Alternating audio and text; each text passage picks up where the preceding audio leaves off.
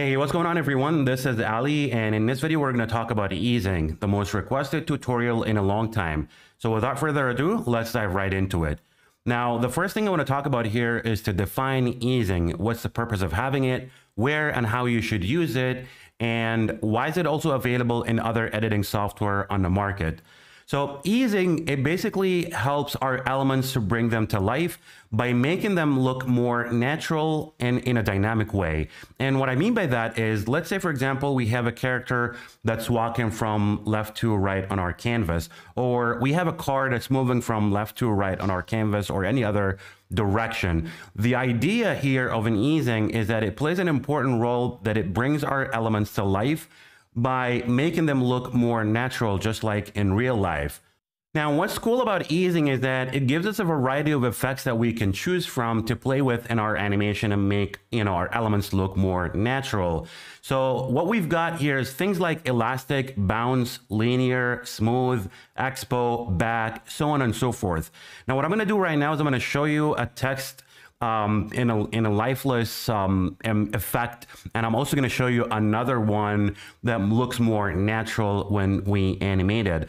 So the one you're looking at here, I'm going to go ahead and replay it so you can see better for yourself.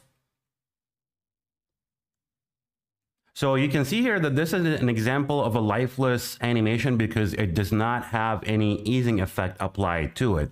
And let me show you the difference of another one so you know exactly what I'm talking about. So this one comes to life because I added some easing effect to it. Now, what happens if I play it in slow motion here is that it slides up, as you can see here, and it bounces a little, then it goes back to where I wanted. So that's what's really good about easing, is that it really helps our animation to look more natural when creating our videos. Now, the basics of animation is having a property, scale, rotate, position, or whatever. And then setting keyframes, set values for that property. And what I mean by that is that inside of CreateStudio, when we add an animation using keyframes, we have two keyframes for each animation. The first keyframe represents the starting point of our animation, and the second keyframe represents the ending point of our animation. So in this example here, you can see that we have a little square at the bottom here, and then we have another one on the top here. The first one represents the starting point of our animation, and the second one represents the ending point of our animation. So if I play this and show you what happens when you set keyframes for your animation, that it goes from one position to another, and that's called, so this is position from bottom to top. And again, going from bottom to top using keyframes, the first keyframe represents the starting point, and a second keyframe represents the ending point of our animation, or where we want it to be. So now we have an example of a character that's walking from left to right, and I added an effect to it so you can see for yourself how smooth it is walking from left to right.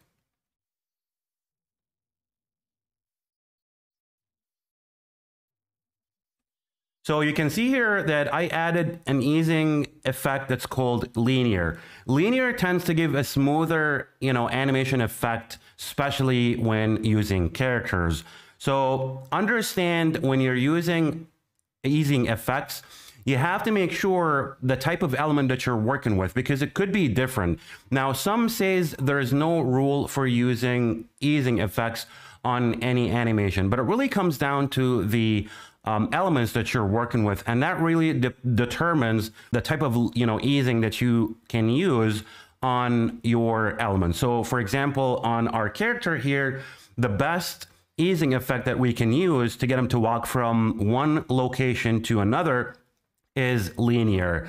So let me show you another example using a different easing effect. So here, for example, we have a football that's bouncing. Now, it's pretty obvious when you throw a football or a ball, on the ground, it bounces. So in that case, we need a bouncing effect to make it look more natural. So in this case, for a football, I used a bouncing effect to make it look more natural in a dynamic way.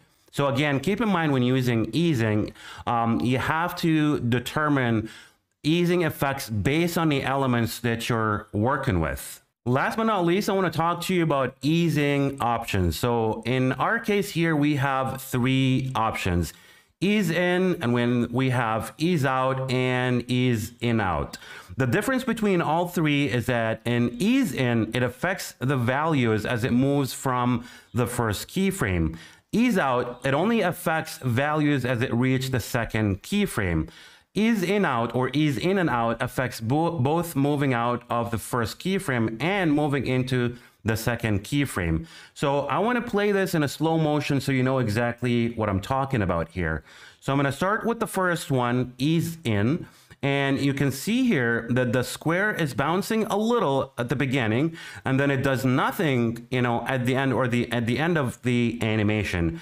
Moving on with ease out. So ease out, it only affects the ending point of my animation. So if I play slowly here, you can see that there's nothing happening on the beginning, but it bounces a little at the end of the animation. Last but not least, on the third one, ease in and out, it affects both ways, the starting point and the ending point.